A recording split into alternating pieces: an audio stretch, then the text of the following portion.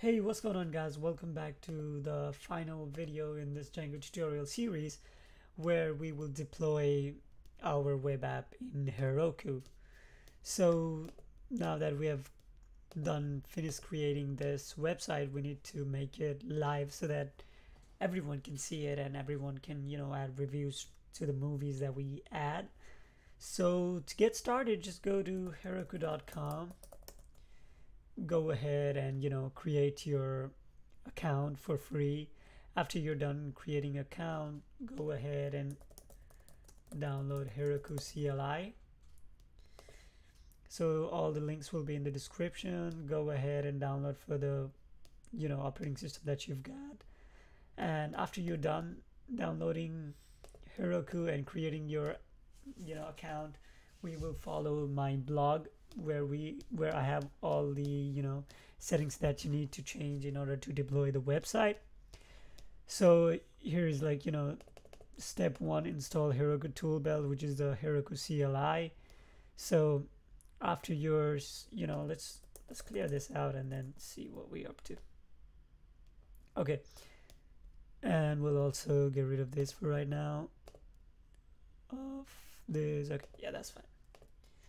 Okay, and then after we go to Heroku and then we download Heroku CLI, and then we can go to command prompt and then do Heroku login, and then it will ask you to log in to your account that you just created, and I've already added it to my computer, so I shouldn't do it one more time.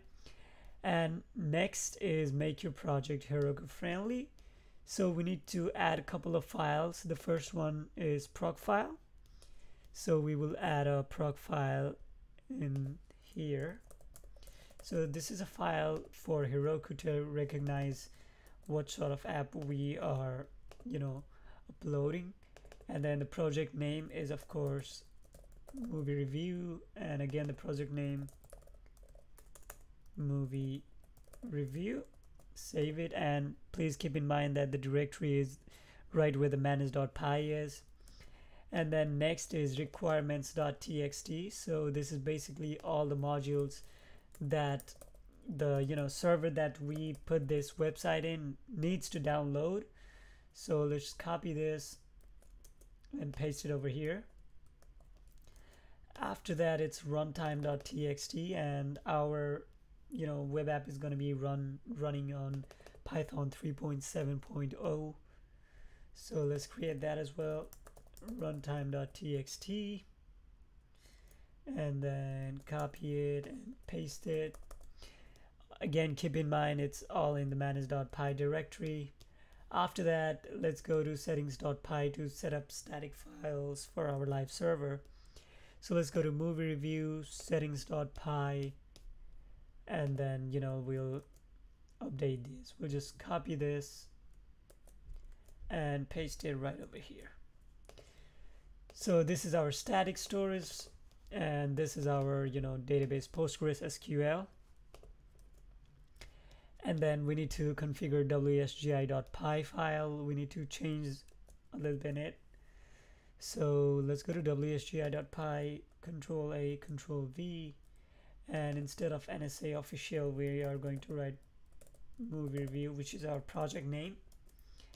And now this is the deployment phase. So I'm just skipping through all of the things, and all the detailed steps are in my blog. Simply just go ahead and follow it, and there shouldn't be any problems. So after that, let's push all our changes to our Git repository. We'll just say git add, git commit, we'll say production ready, git push origin master. So this would push our latest code to our repository, and then we need to create a Heroku app first and then push it to the Heroku master. So let's say Heroku create, and then we are gonna say movie review 101 because there are a lot of movie review, I guess. So it's gonna create a movie review app, and it just initializes with a remote repository to Heroku, which our website will pull the changes from. Now we can simply say git push Heroku master, and this should deploy the website. And okay, we have an error. Okay, sorry. Just trying to expand this. Heroku cannot detect the build pack to use. No default language detected. Okay, runtime is Python. Requirements should be requirements.txt. Okay, so we made changes to our main, source code. So we are going to push it to our repository and then try to deploy it. Git commit -m changed name, git push version master, and then finally git push Heroku master. Okay, it's saying building source. It says Python app detected, and it's going to install all of these from requirements.txt. Let's just go ahead and keep watching what it's going to do. And you can simply, follow with this blog, and it's pretty detailed about what you should do. And then here are the after steps. What you need to do is simply, making migrations and running the migrate and then creating the super user, but inside Heroku. So let's go ahead and check, see these, it's installing all of these over here. And once it's done, it should say successfully deployed.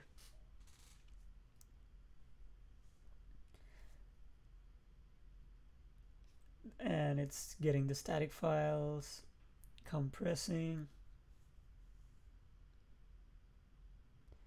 and done. So it's deployed to movie review 101.herokuapp.com.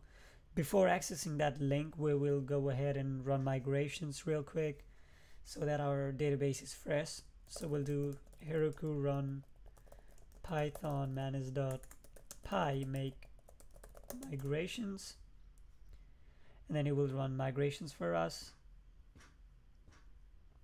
After that, we'll do migrate.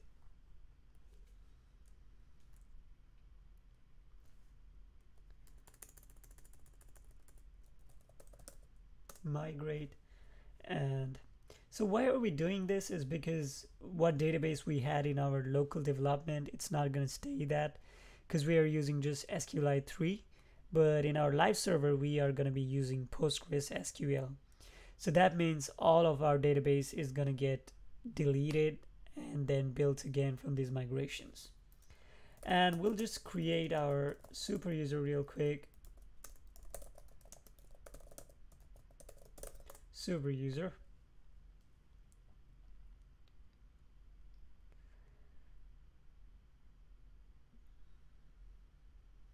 And then I'll do admin.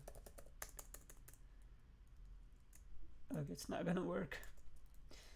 We'll just skip that part. And it says super user created successfully. We'll do Heroku open.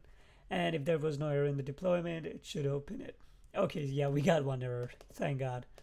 So what it's saying is it says disallowed host. And like I told you, since we were running it locally, we should give it access to run in a live server. So we should allow it in the allowed host.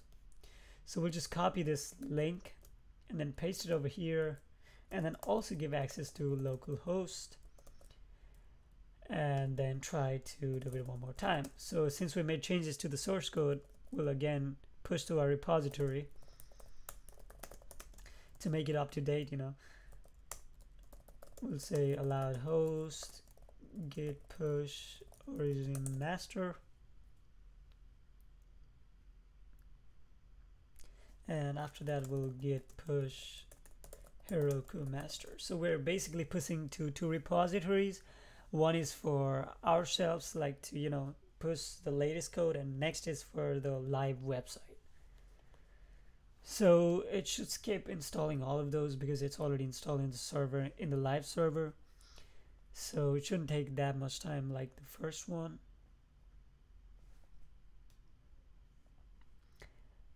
Okay, so it's installing one more time, but it doesn't install it actually. It's just saying it's installing, but it has already been installed in the live server.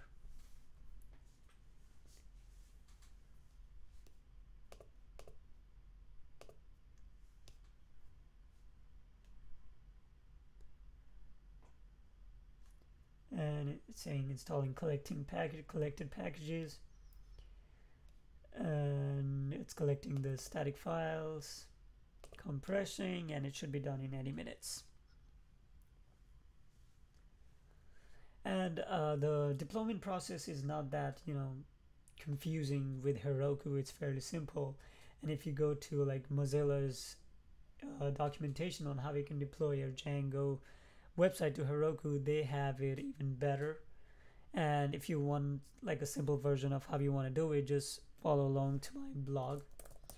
Okay, it's been deployed. Let's say Heroku open, and again it says you may need to add to allowed host, which I already did, and I don't know why it's not working. Let's try to get the admin, and it's not working either.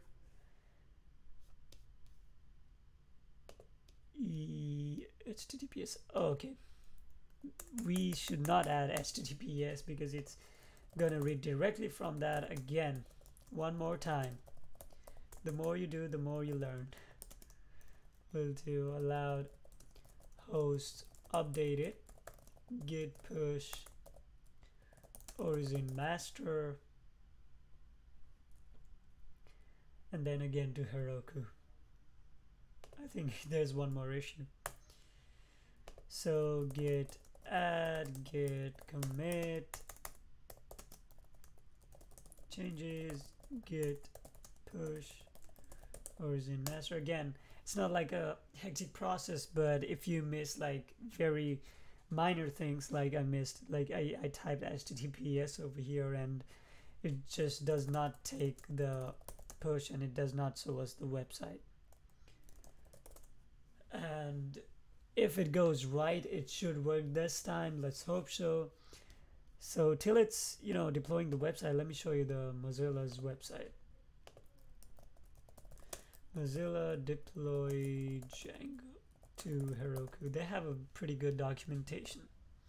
So I'll put the link in the description for this, and it has all like what is production environment and hosting server and everything. It explains everything, each and everything in details. So here you can see runtime requirements, and it has like a really long blog over here, and it's pretty good because the security key and stuff, it shows how you can make it more secure, but mine is like a summary of what this website is. So you can deploy a website using this one as well, but if you want to understand like what we're doing in each steps, then I would highly recommend you doing from this one over here. And let's do Heroku open. Let's hope this time it works, and it did. And for right now we don't have any movies, so let's log in as admin. We'll do admin, and let's not save it, and then add movies.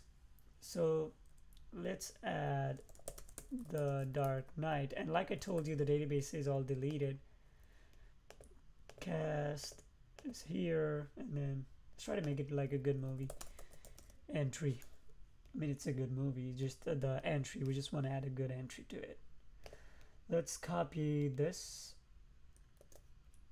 and paste it over here, and the release date was July 20, 2012. I think it's 06 July 20, and let's give it an image. Oh, it's The Dark Knight Rises. Okay, that works. Let's go to images and get some image for it. We'll get for The Dark Knight Rises.